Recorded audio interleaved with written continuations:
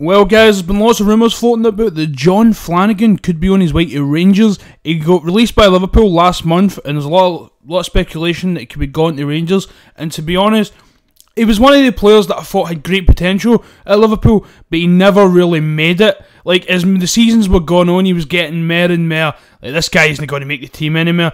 And to be honest, I didn't really blame Liverpool for releasing him. I remember somebody told me, oh, you're going to regret that. I don't think so. Could he be a great player for Rangers?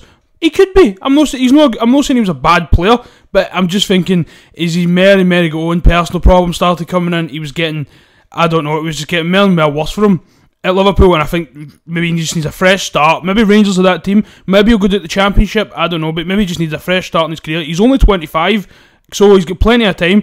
But yeah, I don't think Liverpool are going to regret releasing him, because he's not a good player. I just think it was best for both parties just to end it and give Jon Flanagan a fresh start, because honestly, maybe he needs that. Maybe he can go, because he worked really well with Steven Gerrard. Maybe he can go to Rangers and work under Gerrard again and maybe get his all form that he used to be, because he had great potential at Liverpool. He really did. I thought this guy is going to be a great player for us, but as the years went on, it just kind of got forgotten about.